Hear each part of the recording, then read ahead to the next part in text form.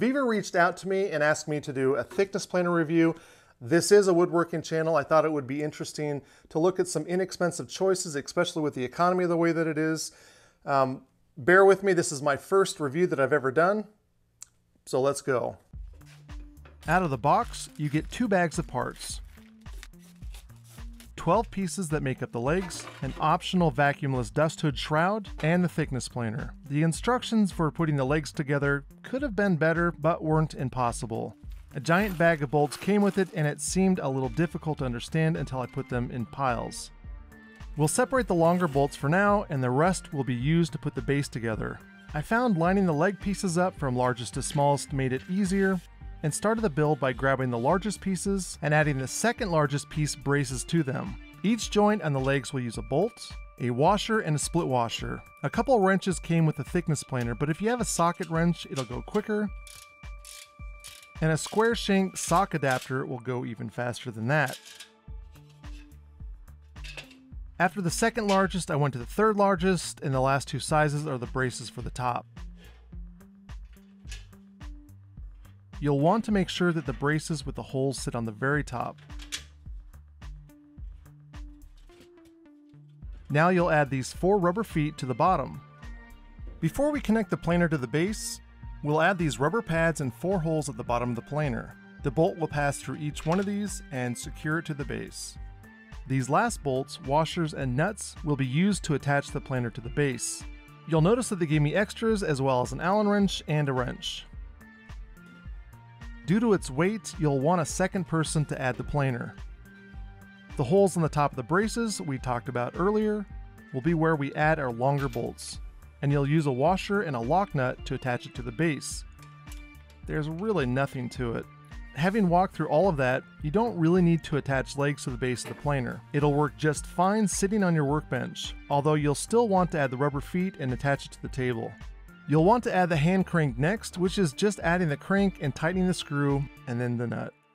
And that's pretty much it as far as the build goes. There's not a lot to it, and even less if you don't plan on using the legs. Before we start cutting things, I'll point out that there's a couple rollers on the top of the machine as well as on each wing. The thickness planer that I've used for about 15 years doesn't have either of these rollers, but I guess it could help the machine pull the stock in and out easier. Like I mentioned earlier, it comes with 2 different dust shrouds. A vacuum shroud, and one that blows the sawdust out of the back. We'll start off by using the shroud without a vacuum port. 2 longer bolts are included that will attach the vacuumless shroud to the back.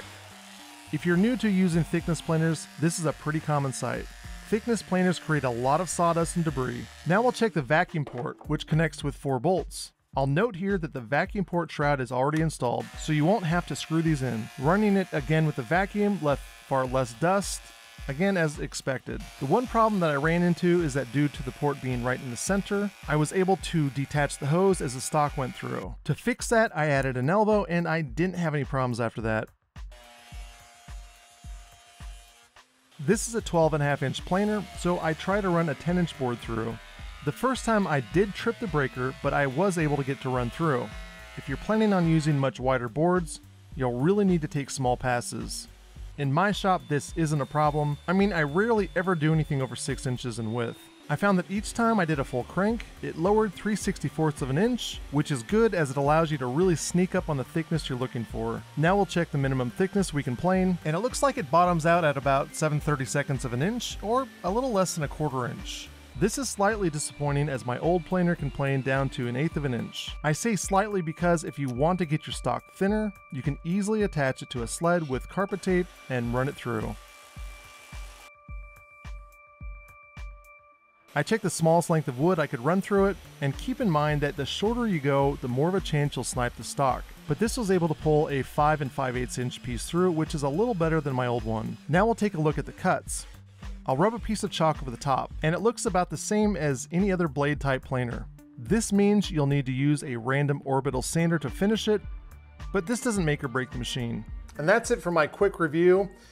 If you're just starting out, or if you really are planning on just doing smaller things, I think that this is a fantastic machine. Once you get a little bit bigger, if you want to do cabinets and that kind of woodworking, I think that it's going to be a little bit more difficult for this machine. If you're looking a little more long-term and want to spend about twice as much as this guy, I highly recommend the spiral cutter heads, but those are very expensive, and honestly, you might really never need to use it if you're doing just small things. This is a completely unbiased review. I'm not making any money off of this. I thought it would be interesting due to its price point. They are also offering a 10% discount. I think it's only gonna last for a week or two. So if you're really interested in this, I would jump on this sooner than later.